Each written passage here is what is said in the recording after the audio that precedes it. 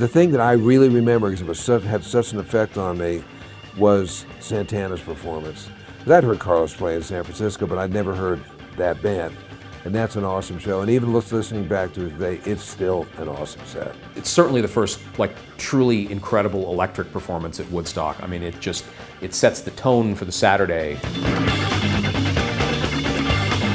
Santana were booked fairly early on Saturday because fundamentally they were unknown.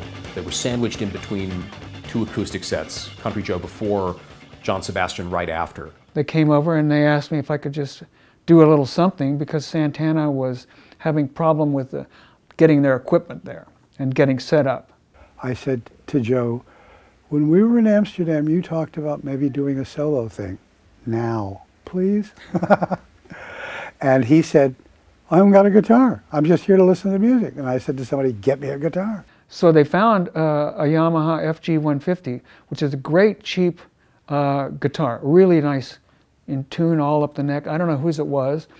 And they said, okay, you got a guitar. And I said, well, they don't have a guitar strap. So Bill went and cut a piece of rope off the rigging for the stage and tied it to the guitar, and they just pushed me out there to the microphone. Scorching the painted desert adrift off of Donovan's Reef.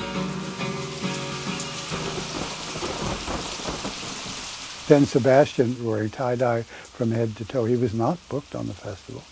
This conversation starts around me.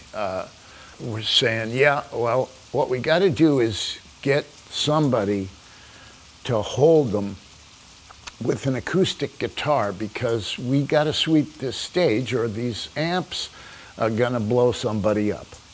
I'm looking out at the crowd and I'm going, yep, that's exactly what you need. And then I look side to side and I realize they're both going like that at me.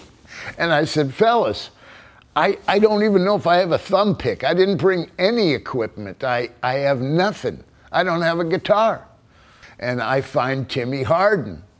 And I say, Tim, can I borrow your guitar? He says, sure, go ahead. Then now I had a working man's guitar, man, a Harmony Sovereign. Years later, Country Joe said, man, you were the guy who played with like a soulful guitar. You didn't have any of this 44 Martin stuff or, you know, whatever. I just loved his attitude about it. And laugh about our funny little ways.